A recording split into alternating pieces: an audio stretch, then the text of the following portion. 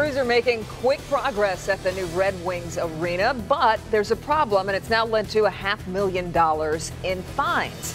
Before ground was broken on the new arena, there was a deal in place. Yes, more than half of the workers on the project needed to live in the city of Detroit. Well, builders have fallen way short of that mark, and that's leading to fines from the city. We bring in Guy Gordon, though. There is a silver lining here, I guess, Guy. There is. If you take the long view, Devin, it means that we're going to have more skilled workers in the future. But for now, they're about 20% short of their goal in spite of 13 career fairs and an ongoing recruitment effort. The problem, according to the city, which is in charge of enforcing that rule, that it isn't a lack of good faith or a lack of commitment to hire, it's a lack of skilled workers. He's a Detroiter, and so is he. They are among the 300 Detroiters working the arena project on an average day. And this apprentice carpenter understands the need to increase the supply of skilled trades workers. Actually, I'm mentoring a few guys now. I actually got them into the trades. And they've been hired. But on an average day, contractors here are still falling 75 workers short of reaching the 51% Detroit goal.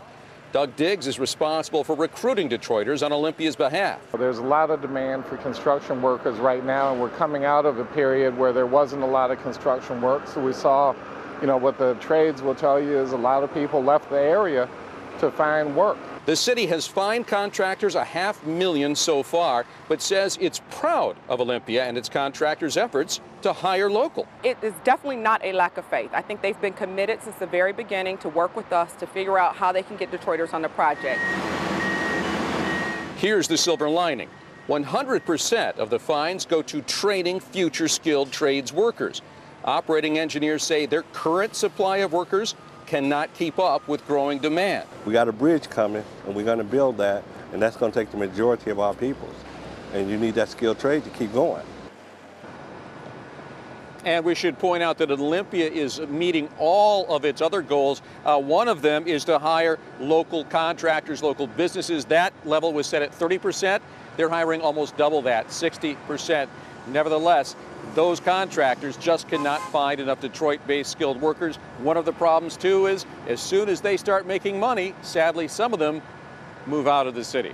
We're live for the Little Caesars Arena Project. I'm Guy Gordon, Local 4. Devin, back to you. Guys, fascinating how this has really been under the radar. I just had guests on Sunday morning. We were talking about how we hadn't heard about any problems with hitting these kind of CBA-style targets, and then here it all comes. So how long have they been missing the target? Well, some contractors were missing it from the beginning. Others missed it some months, made it others. So it's been up and down, but it's really become more of an acute problem as this has really expanded. As they needed more workers, they had to bring in more outsiders, and that dropped the percentage of Detroiters. It's been amazing at the pace at which, of course, it's gone up. We've all watched that, but it comes with the issues that guys just described. All right, Guy.